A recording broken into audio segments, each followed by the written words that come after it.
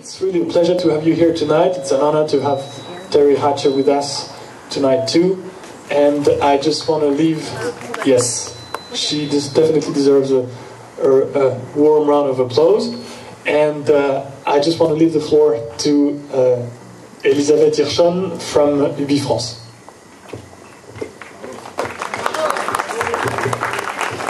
Ladies and gentlemen, bonsoir, Monsieur le Consul, Madame, merci de nous recevoir ce soir. Thank you for having us tonight. I would like, first of all, to welcome all of you on behalf of UBI France, the French Trade Commission. Now I would like to invite my senior trade advisor, Camille Viard, who has been working on jewels of France since 2008. And I would like to invite her to present each one of our 7 jewelers. We have Aveva, represented by these 2 wonderful ladies that do one-of-a-kind pieces. And it's their first time in the United States. And they're represented here, the lovely necklace also on the fabulous Kevin Hall white dress. We have Poiret Paris, which is a beautiful Parisian brand, and any of you who have flown into Paris or want that Parisian chic, Poiret is your brand. And she's here represented by this other wonderful model. And I have Gaëtan, which is our only man. We have 7 jewelry brands here, and he's the man representing the pearls, the Tahitian pearls. And he does wonderful collections, kind of based on fashion and Coco Chanel. Please stop by, it's just incredible.